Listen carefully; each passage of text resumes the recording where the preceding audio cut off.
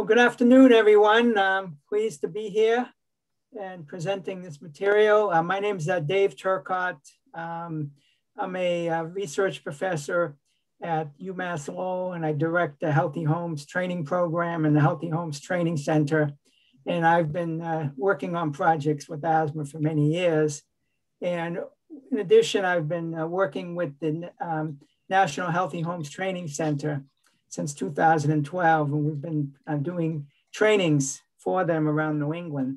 So the material we're presenting today is going to cover two of the principles of healthy homes, healthy housing that was developed by the National Center for Healthy Homes. And we're going to cover keep it clean and keep it pest-free today. And we'll cover 4 more on the next couple weeks. And a lot of my work at the university also involved intervention research with families with young children with asthma, as well as older adults with asthma. So why don't we begin? So the first thing we're going to focus on is keeping it clean. And, it's important, that something is cleanable and easy to clean because, you can reduce a lot of the contaminants that could be in the home environment, from chemicals to variety of allergens, pest droppings in urine, pesticides, in worst case, heavy metals, as well as help reduce harborage or comfortable places for pests to nest and hide. And there's a lot of, for folks who are familiar with asthma and allergies, there's a lot of allergens out there that you would see potentially in the home that would make its way in the home one way or another. So this is the list of several of them, some of the more common ones. This photo on the lower right, you cannot see dust mites, but they're very handsome, as you can see. And you can only see them under a microscope, but they like humidity, and they also function well in dry buildings, and they eat the dead skin of people and animals.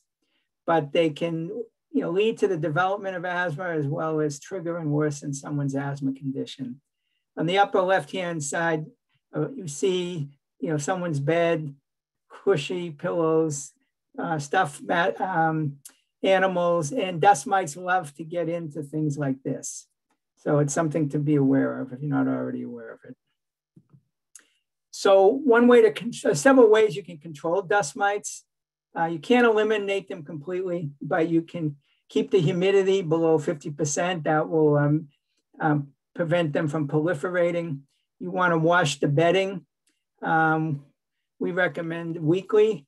Hot water is preferred, but research shows that a lot of bed bugs are killed just washing in cold water also. You can use special mattress and pillow cases that will, if the bed bugs are in the mattresses or pillows, that will protect the person with asthma from them. Small little stuffed toys, you can stick them in the freezer or outside in the winter when it's below freezing, and that will kill them. Also, replacing carpets with hard surfaces, and things that are kind of cushy, heavy drapery, upholstery, and other places where dust mites like to hang out and grow. So, how does dust get into the home? Often it's brought in, we track it in with our feet, our clothes. It can be homegrown, as folks who are familiar with the lead poisoning and lead dust issues. I mean, it's in the paint, it's in the home already. It decays, gets into the dust. Dust mites, will proliferate in the home, as we've talked about. And then again, clutter and garbage just, lead to more dust accumulation. So one of the approaches we recommend is using a 4-step process to kind of reduce dust being tracked into the home. So first step is having some kind of hard surface, in the entryway outside, where you can kind of bang your shoes and bang your feet. So you leave a lot of it outside. Also having an outside grate like mat, which you see there, which I'll show you a better photo in a second. Then the third thing would be is an inside carpet pad. So you can You can wipe your feet like this cat is wiping its paws before it comes in the home. It's well trained. And then have a hard surface in the home, which is easier to clean than wall-to-wall carpet.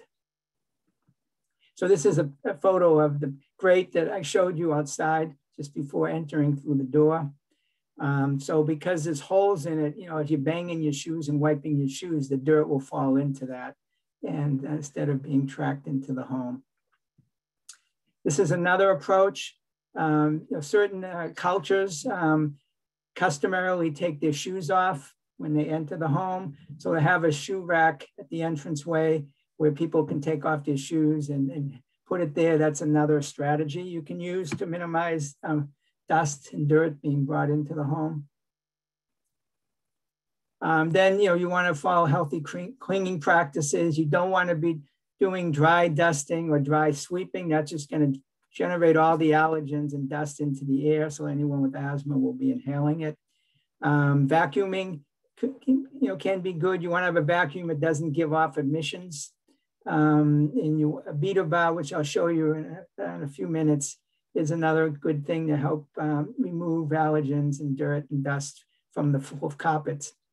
And again, the slower you vacuum, the more dust and dirt you pick up, which I'm going to show you a little graph to kind of emphasize that point. And then wet cleaning hard surfaces, is another good strategy. That's part of a healthy cleaning regimen. So the key is you want to make your home or buildings more cleanable. So again, the kind of walk-off system I showed you is important. If you have to do anything that does create dust, do it away from people, particularly individuals, children, or older adults with asthma. Again, smooth and cleanable is better. You want to have some good storage areas, which I'll show you some examples. And again, the easier to clean the floor, the better. And you want to have a good vacuum with like a HEPA filter is what we recommend to remove a lot of the allergens and dirt and dust effectively. This is something that we recommend you do not do. You do not let pets go on the beds in the bedroom of asthmatics, because their allergens could, or anything they bring in could trigger an asthma attack, worsen an asthma condition. This is an example of a vacuum cleaner, and the beater bar is the thing that spins under the vacuum, under this face of the vacuum that I'm showing you. And by hitting the carpet, it knocks up the dust in the carpet and it gets sucked into the vacuum. So if you can imagine, I'm sure you've seen this, when sun is shining in through the outside onto the couch and someone just sits down on the couch and all of a sudden you see all this dust come up. That's kind of the same approach that the beater bar does. But before the dust can come up in the air, it's sucked into the vacuum. So that's why it's effective to have a vacuum like that. But you also want to make sure it's strong enough to be removing the dust and the dirt from the floor and the carpet. And again, a HEPA filter, type filter is what we recommend. And the dirt sensors, most people get frustrated with them because they always stay on, because you really have to clean an area well to remove all the dirt and dust, which I'm going to show you in a second. This is a graph from a research study that was done in Denmark. And what it's showing you is on the left side, the vertical graph is showing you how many grams of dust and dirt it picked up and the time it took. And in this study, they only, they were vacuuming a 1 square meter area, which is a little more than a 1 square yard area. And it took 40 minutes of vacuuming 1 square meter on a dirty carpet to basically saturate, the vacuum and remove all of the dirt and dust that was in that 1 square meter. So the quicker you vacuum, a rug or a carpet, the less dirt and dust you're actually picking up. So it's important to, to recognize that. That's why we don't recommend, carpeting if possible. It's more difficult to clean and remove everything. Here's an example of wire shelving, which is actually better. This is easier to clean and it accumulates less dust than if it was just a solid surface, which can accumulate a lot more dust. And one of the things that doesn't really exist out there is some kind of standard for allergens or standard for dust. The only kind of standard that there is in regarding to determining if something is really clean is the lead standard. And actually it was just improved and strengthened. So in order to have a home that is going to be lead abated in the future, it's going to have to be whatever's on a square foot on the floor has to be less than 10 micrograms of lead per square foot. It used to be 40, they just improved it and made it more stringent. And the same thing with the windowsill, it used to be 250, and now it's 100. But that outside of that, there's no standard, that exists for regular dust or allergens or nothing like that. So you might think, well, carpet cleaning is a good way to go. It can be, but you got to be careful about carpet cleaning because often the chemicals that are used in the cleaning process are strong, and we'll talk about them in a later webinar, but that can worsen someone's asthma condition. Overuse of antimicrobials. I mean, we have a pandemic right now, so people are using sanitizers and things like that, but normally you don't want to use it when you're not in this kind of pandemic situation. Overuse it because you can build up resistance, and there's chemicals in there that also off gas that could worsen, someone's asthma condition or someone with a sensitive respiratory condition. The air fresheners, they make the environment smell good, like it's clean, but in reality, you're smelling chemicals, which could worsen someone's asthma condition. Another thing that people think needs to be done on a regular basis is cleaning ducts. The EPA only recommends you clean the ducts if you have these conditions. Either there's a lot of mold that's visible in the duct, or the ducts are infested with pests, or they're clogged, so you're not getting good air entrance. And also if you can see particles coming out of the ducts, and that's another situation where you would want to clean your ducts. But other than that, you don't need to clean them unless these conditions are present. Same thing with clutter. It's a problem because dust and dirt can accumulate. It's also a problem when we get into keep it pest free. What do we do to help? Sometimes you have to work with people around organizing and cleaning and cleaning up the clutter in their homes. You might have to give them, some tips and help them organize so there's less clutter and things are easier to clean. As you may have already run into, often people have hoarding tendencies, and often that's a psychological issue, and they just accumulate things, and it's almost impossible to keep their home clean under those circumstances. And I just realized, Shirley, that we didn't release the poll, the first poll we were going to do. So I think we should just skip it at this point and then release the one at the beginning of the pest,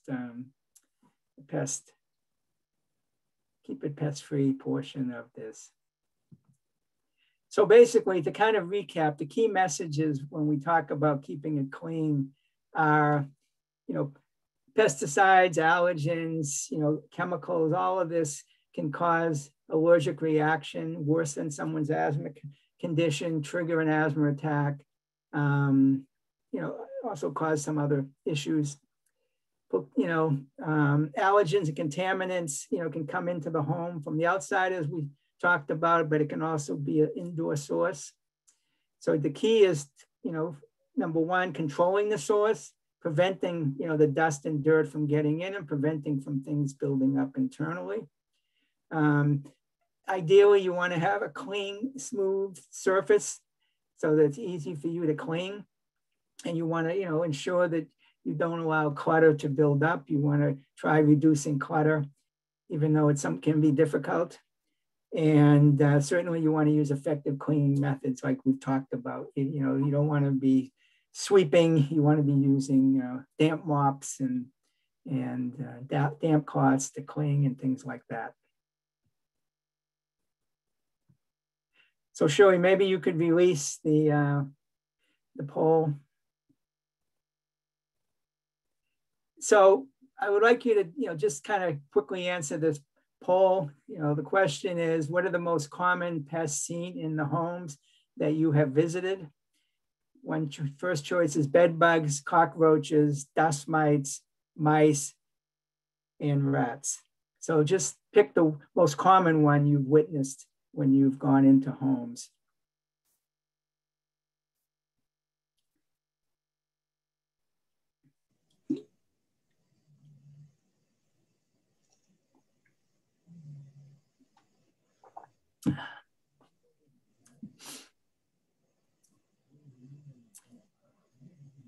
Well, we still have 9 people who haven't voted yet.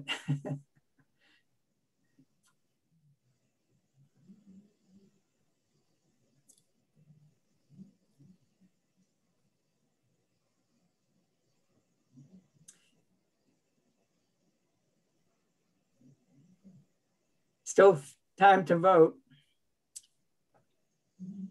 Right now, dust mites are in the #1 position.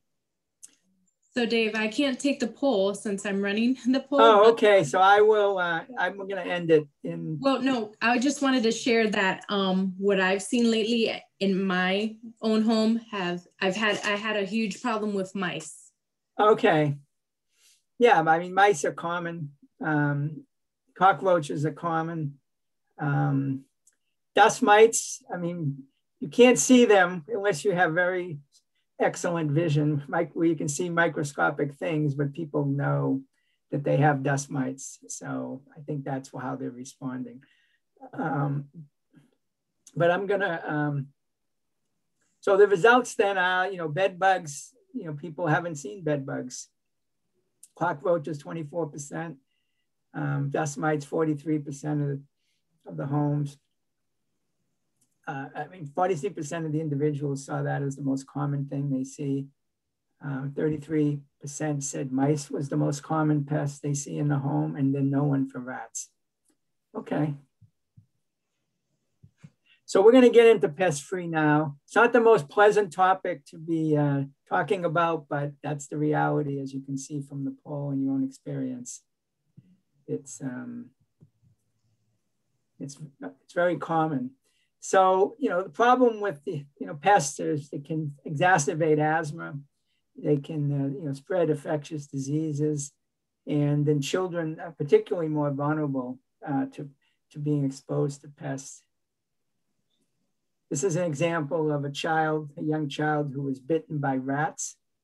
And, it's still something that happens in urban areas in particular. Every year, thousands of children get bitten by rats in the United States. But when you're thinking about, how to control pests, this is what we call the pest triangle. Pests need water like we do. They need food, and they need a comfortable place to nest and hide. So what, you don't want to do is create, conditions, what we call conducive conditions to attracting pests and maintaining pests in the home environment. So, and as we talked about, in general, this was a survey done, American Housing Survey done by the census and every couple of years. And this was the results of 2015 when they asked a lot of questions about pests. So in all housing, it was similar. Cockroaches and mice were present in close to 11 to 12% of the homes. But if in homes of people living in below poverty, you can see cockroaches were dramatically higher at 18.4% and mice and rats at a little more at 13%.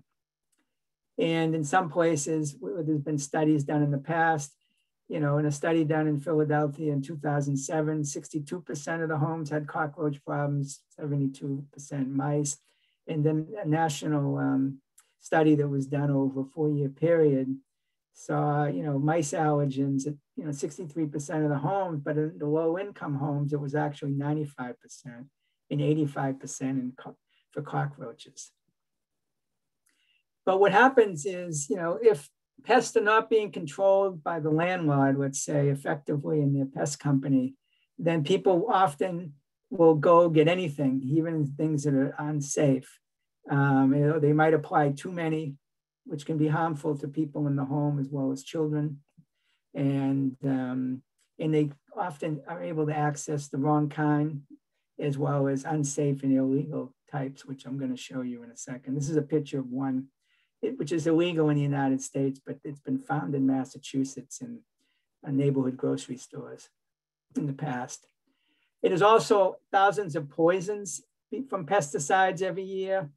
And this research shows that pesticides that people have in the home are often stored in easy reach of children. And again, 95% of all poisonings from pesticides involve children under 6 years old. So there's two types of approaches. There's the conventional approach and something called IPM, or integrated pest management, which we recommend, which I'm going to explain over the next several present slides. So conventional is you're just reacting to the pest. You notice the problem, so you come out. There's a little minimal education of residents involved. Traditionally, there's extensive spraying or using of foggers to kill pests. And they usually are on a schedule where they come in every so often and automatically do it. And then if you're talking about rodents, then they're using poisons. When you take the IPM approach, you're trying to prevent the problem in the first place, so you want to be proactive. There's extensive education with the residents as well as the landlords and the pest control companies. Spraying would be frowned upon. We would never recommend it normally unless it's some extreme situation. And instead of poisons, there would be, excluding pests, blocking their entries and trapping them. So this kind of shows you, when you're thinking about pests, often it's like, well, we're going to kill them. But really what you want to do is you want to reduce what we call the carrying capacity in the environment, which means that if there's no food, water, or a comfortable place for them to nest and stay and hide, then they're not going to stay. They're going to either die or they're going to move. So that's what you're really aiming for. So the first step is you want to inspect, you want to identify what the specific pest is that you have. You want to exclude them, deny entry. You want to, again, provide education to the residents and others involved. You want to practice good sanitation, which attracts and provides food for them so they can keep surviving and reproducing. You want to use different kinds of physical controls, and you want to monitor what you're doing to ensure that what you're doing is being successful. So this is a picture of where there's some holes and cracks around the pipe, and that's an easy entry point for mice and cockroaches. And that little black thing to the right in the photo is supposed to be a bait. It's for cockroaches, but even a mouse could squeeze through that kind of opening because they can squeeze through, a hole the size of a dime. So the key of inspection is looking for any evidence, like you see here, it's a dead cockroach, but you're also looking for places pests could enter. So you can see there's a lot of holes and cracks around these pipes. There's holes in the walls. So pests could easily enter through those openings. And you want to, look to see, any signs of pests, live or dead, droppings, see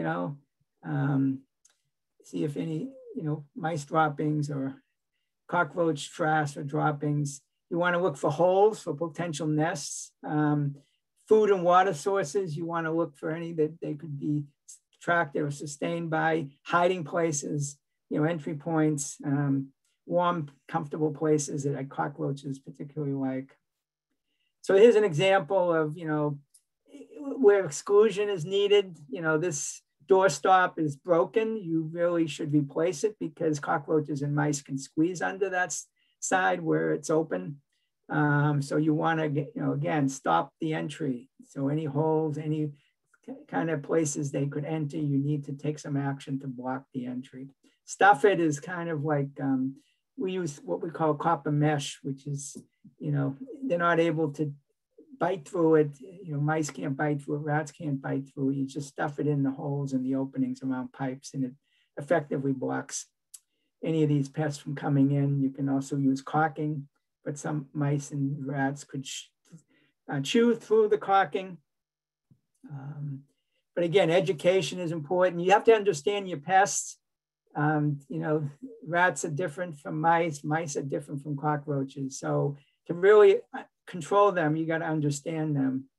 And you got to understand, you know, what they are, how they get in, what sustains them, when they usually come out, things like that. You want to be sure you're aware of the safe and unsafe practices. And again, residents need to be educated. You want to choose a pest control organization or company, which PCO means. And you want to make sure they understand what IPM is. They understand, you know, how to effectively control pests without spraying pesticides around. And often you have to train the pest control organizations also on these methods. Many do know now, but others don't, or others say they do and they don't practice integrated pest management or IPM. Sanitation is extremely important. Most mice, you know, rats and, you know, cockroaches, they come out at night. So if people leave dirty dishes out there like this, they come out at night and they feast. And this is, you know, a common practice where people leave dirty dishes out or food out, then they're going to come out every night and they're going to have a feast every night, and they're not going anywhere, and they're going to continue to reproduce, and the situation is only going to get worse.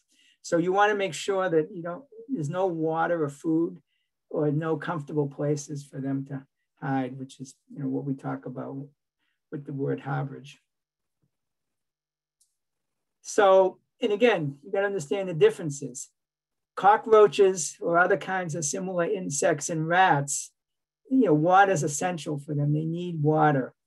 Mice don't. Mice get pretty much the water they need from the food they eat. And bed bugs, I mean, their only interest is blood, as you may know, so they don't need water.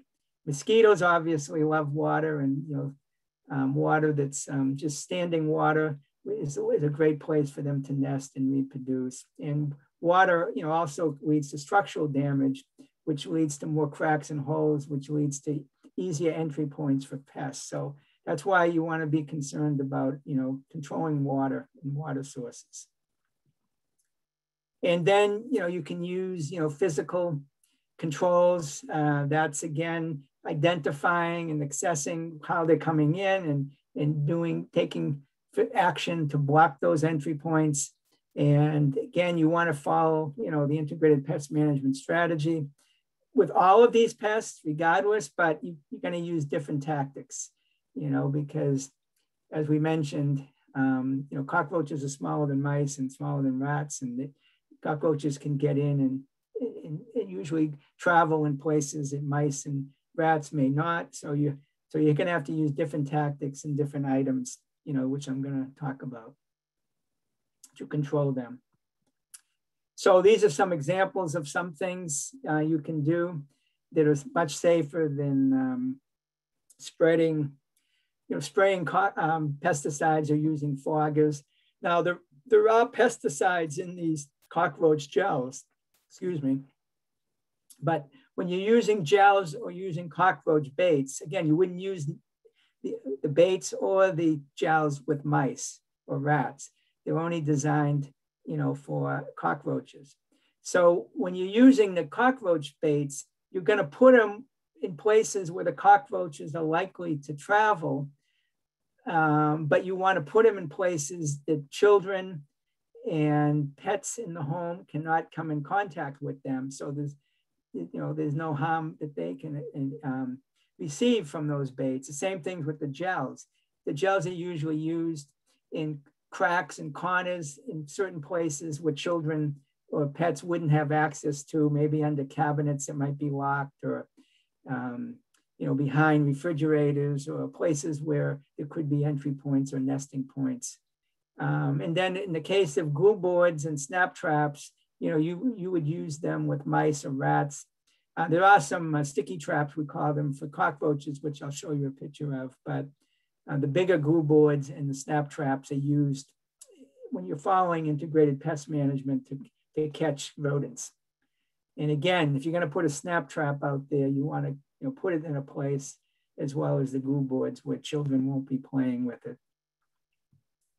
So here's an example of illegal pesticides and these have been found in Massachusetts in the past. And you don't want to have any kind of pesticides that looks like, candy. So some people use mothballs, which isn't that effective, or they have candy, pesticide balls that, children are going to put in their mouth thinking it's candy. The Chinese chalk, which is up at the top here, it looks like a candy bar. And then tres pasitos means 3 little steps. And basically, it's supposed to be so strong that the pest who comes in contact with it will die within 3 steps away from once they ingest the pesticides. So these are illegal pesticides in the United States, but they are used in other countries, and people bring them in and they sell them, in the communities that might be familiar with them or might have seen them in the country they came from. And if they get frustrated, they just say, well, we know tres pasitos are going to kill pests, so we're going to use them because the landlords and the pest company isn't doing a good job. So, all the pesticides in the United States that are legal have to be registered with the EPA, the Environmental Protection Agency. So it has to have a product name on the label. It has to have a registration number. It has to tell you what the active and inert ingredients are, some kind of warning to keep out of the reach of children, what to do for first aid if someone ingests it, or an animal ingests it, how much content there is in it. And then you're going to see different kinds of caution words. Caution means that, you want to be careful, but it's not as extremely dangerous as if you see a poison in skull and crossbone on the packet. That is like the extreme. So the bottom here where it says poison, skull, and crossbone, that's the most dangerous type of product that you could encounter. You wouldn't want to bring it into your home. Then the next level of danger, we'll say danger. The next level of risk and danger would be warning and then caution. So it's important that, that you, if you bring any kind of pesticides in your home, that you're trying to use pesticides that will have, cause the least harm to you and your family, as well as, be effective on some level. But these baits are very effective. The research, it shows that the gels and baits are more effective than the traditional spraying and fogging, which just kind of drives the cockroaches into the walls and then they come out, later. But with this, they take the baits and they take the gels back to the nest, and then over a couple of week period, it will wipe them out usually, unless you got a very severe infestation. So the last thing you want to be doing is monitoring on a regular basis. So that picture on the lower right is an example of, one of these sticky traps that have been put out, and you can tell there's a serious infestation of cockroaches just by everything that was caught in this sticky trap. Once they get on it, they can't get off of it. So you want to spread these around in different places where you think it's likely there could be cockroaches, certainly in the kitchen, the bathroom. Children's bedrooms is another good place because often they eat in their bedrooms and they leave food that the pest will eat. You want to place them in corners under the sink. You want to put the date in, so you know how long it's been out there, and that's how you can monitor. So if something's out there for a week and you catch one cockroach, you got a small problem right now. But if you put it out for a week and you see this, then you got a serious problem. But you probably would have seen, other indications of a serious problem, with the frass, which is the combination of the urine and the droppings of the cockroaches, which I'll show you a photo of it in a few minutes. But once you put these sticky traps out, you don't want them being disturbed. Again, you got to put them somewhere where children and pets can't get into them.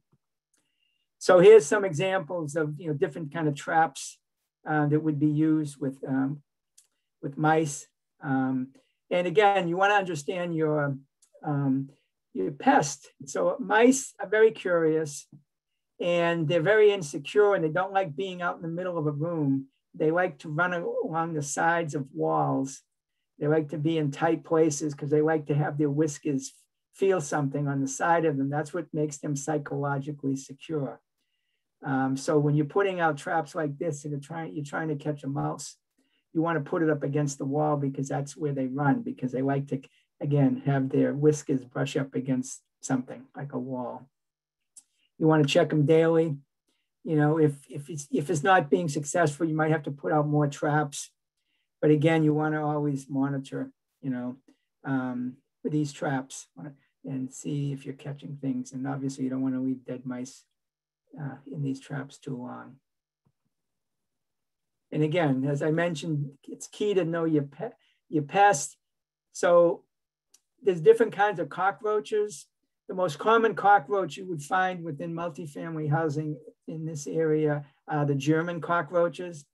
You can see them on the lower left-hand side. Now, what this is showing you, it's showing you the kind of the life cycle of a German cockroach. So at the bottom middle of that lower photo, that's like the egg where they come out of. And what ends up happening is they end up shedding their skin 6 times by the time they reach adulthood. And that, which gets shedded in the environment, is something that could trigger an asthma attack or worsen an asthma attack. So it's not just the urine or the droppings from the cockroaches, also their allergens, the shell itself of their skin can cause, asthma to worsen for someone that comes in contact with it.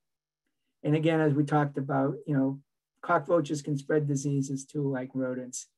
And you want to be clear on where they like to hide. They like to hide in walls. They like to hide under refrigerators. They like eating grease. So again, sanitation is important. They like cracks. So this is kind of showing you the pyramid. So the most risky thing is chemical spraying of pesticides, which is at the top. You want to maintain, you want to have good sanitation, keep food and water sources away. You want to, use physical, mechanical approaches, traps, screens. You want to use caulking. You want to clog in entry points. You could use biological approach. So with a mouse, a biological approach be having a cat who would, be hunting mice, but, cats are domesticated. So often they, that may not be an effective approach. But with cockroaches, there's something here listed called the nematode, which is like a thin worm that does kill cockroaches and other kinds of insects by injecting a lethal bacteria into them. So, but I don't think people would want to use that and want to have worms in their home in order to deal with the cockroach problem.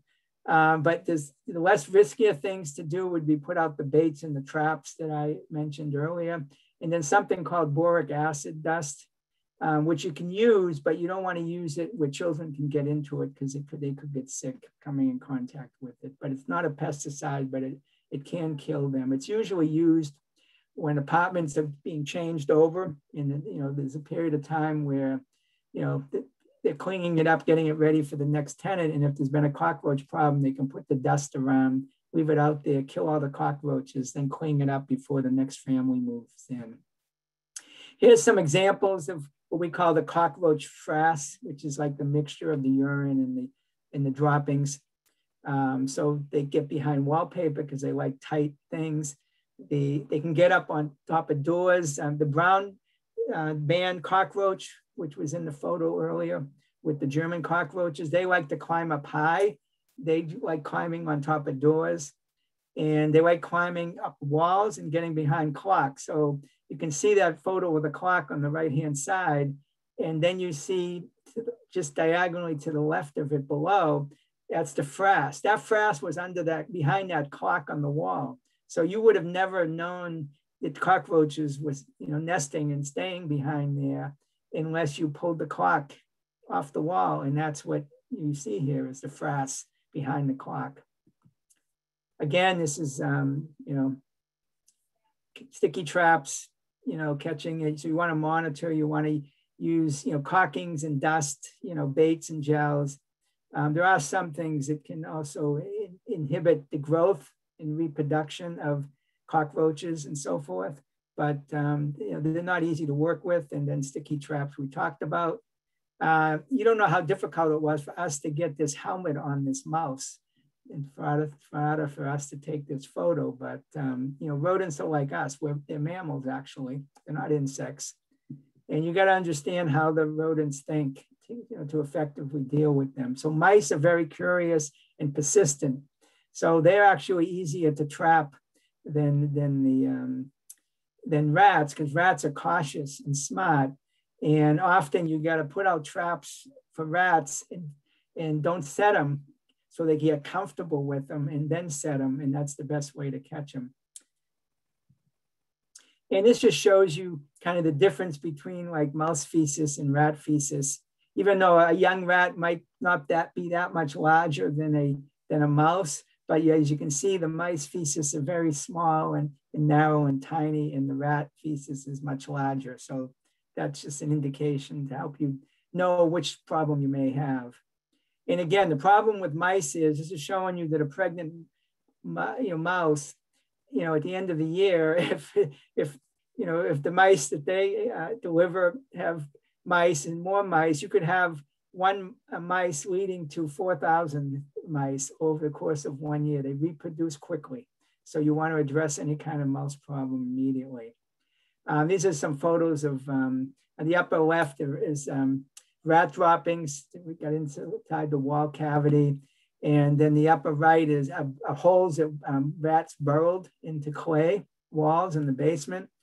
And then the lower left, it looks like a water stain, but it's actually a mice urine stain, because there was a nest up in the ceiling above this panel. And the problem with mice that they have weak bladders. So when mice are running around someone's home, they're dropping urine as they're running around.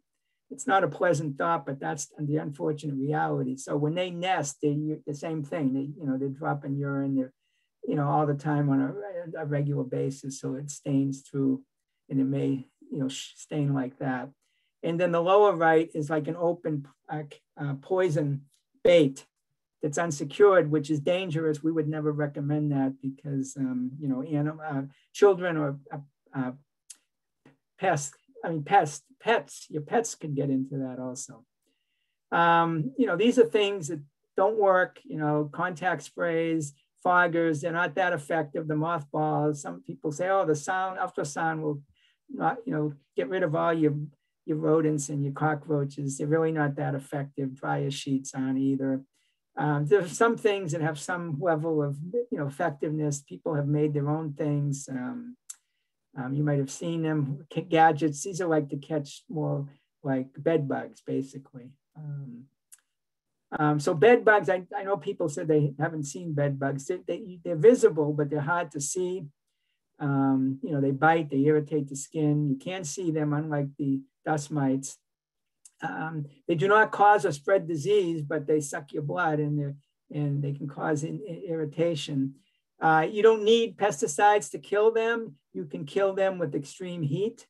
Will kill them, and it's a safer approach than spraying pesticides or putting pesticides around to deal with a bed bug problem. This is an example of this is a mattress encaser, which is good against bed bugs, but you can also get the kind that are good against dust mites, which will also help you with the bed bugs. But this is a trap where they put them on the bottom of the legs around the beds, and they put like some kind of oil or gel in around it inside the container. So you have like it between the outer wall and the center wall, and it's both, it generally can prevent the bed bugs from crawling up the bed leg and into the mattresses. And again, you still want to do inspections. It's the same approach even with the bed bug issue. Because they're so small, you can vacuum them, up. They can be frozen also and killed. But if you put a mattress outside in the winter in your mattress, it may kill them. But then your mattress is going to be cold when you bring it back in. But if you don't want to apply any pesticides in your own home for bed bugs, you definitely want to deal with a pest control company. But again, we recommend that you you try the encases and the interceptors, or you use heat, and you don't use pesticides. These are some sources, good websites that provide good information.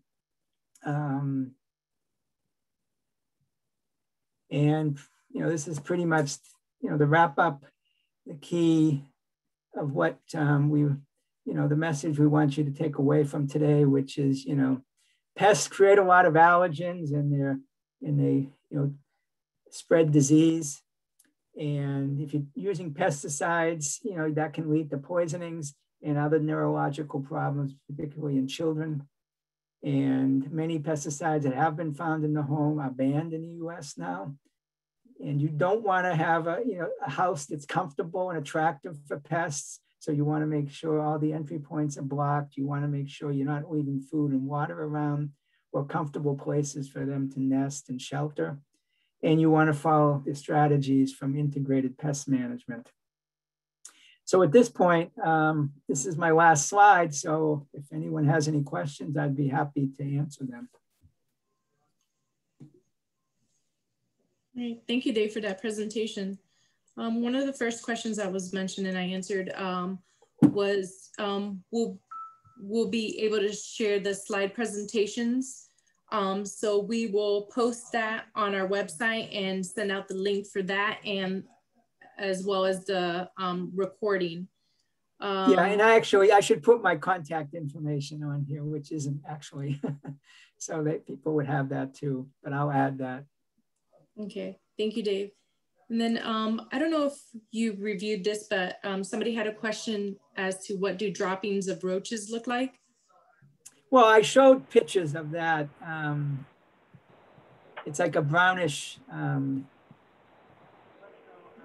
right here. This is droppings of roaches, but the urine gets mixed in with it. We call it frass, F-R-A-S-S, but that's what it looks like. Thank you.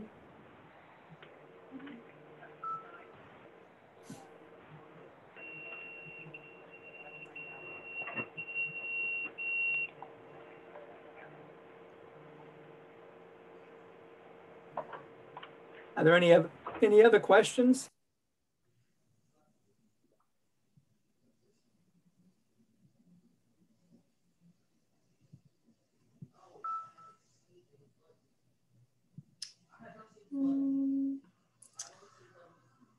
Whoops. Just give it a few more minutes to see if anybody has any questions. Yeah, but it's not a pleasant topic, so I don't know if anyone left the presentation, but. No, I don't think you scared anyone off. I just want to remind everyone that a certificate of attendance is available upon request after the completion of the webinar series. So you can email me at srodriguez@publichealthwm.org to request one, and I'll put my email in the chat.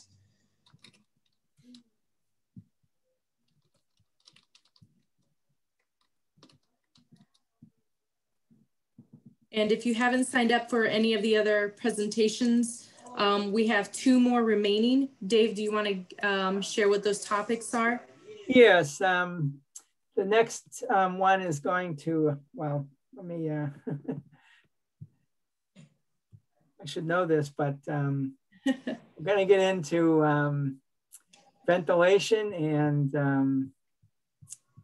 this is embarrassing. I can't remember now how I divided up the topics, but but it's the next the next 2 topics, next 2 principles that I showed at the beginning here. So let me just get up there. I'll pull those up. There is a question in the chat. How many times do you consider that it's not working after 15 times of exterminating? What other solutions? Well, when the person says exterminating, I'm assuming they mean spraying pesticides or applying pesticides, liquid pesticides around. We would recommend, again, you got to think about what's your pest problem. And you want to think about, well, how are they getting in here? And can you close any of the entry points? Because if you never deal with the entry points, they're always going to come back at some point. And you want to, you can use pesticides, but we approach it as use pesticides as a last resort. And you want to, eliminate water and food that attracts them and sustains them. And you want to, block any entry points. And if you're going to use any kind of pesticides, let's say if it's a cockroach, then you would use the baits and the gels, and you would put, them in likely places where cockroaches go. So the best way to know where the likely places are is to use those sticky traps. And then where you see that you put them and there's a lot of cockroaches being caught, then those are the areas where they like to travel. And so if you can put gels and baits in those areas, likely they're going to take them back to the nest, and within a couple of weeks, they're going to kill most of them. Not all of them, but you got to continue to keep an eye on things. But we would, as I mentioned, we wouldn't be using the sprays or recommending that. I'm not sure if I'm answering that person's question. But. Let's see. Is the DIA, I'm not sure if I'm pronouncing this correctly, DIA powder harmful to humans? Yeah, I would say, any kind of powders could be harmful to humans if they're being ingested. That's why if you're going to use anything like, boric acid or another kind of a powder, you've got to make sure you're putting them in places where children, in particular, could come in contact with them. And thank you, Alexandra. I see that you shared our next webinar, which is on keep it well ventilated and safe. Keep it safe. Yes. Yeah, thank you. And then the last one will be keep it contaminant free and keep it maintained. Yes. But any other questions? I'm glad to answer.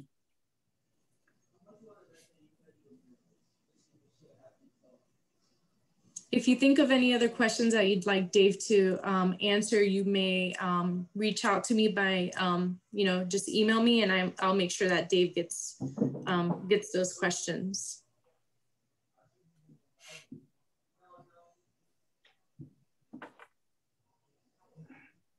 And Dave, I see a few thank yous and a great presentation. Hey, well, I'm glad people liked it and it was helpful.